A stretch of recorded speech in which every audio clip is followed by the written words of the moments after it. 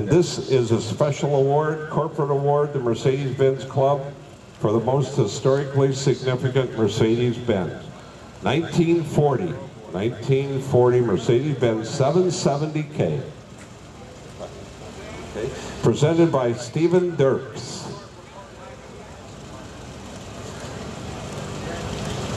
This car is owned by the Bear Collection in Alton, New Hampshire. Gary Bear.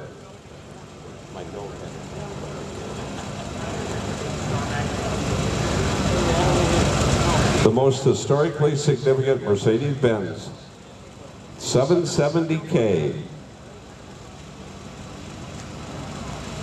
with a huge back seat. Looks like original interior.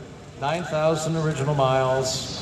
Former King of Norway vehicle, was the official parade vehicle for the Norwegian royal family from 1945 to 1963.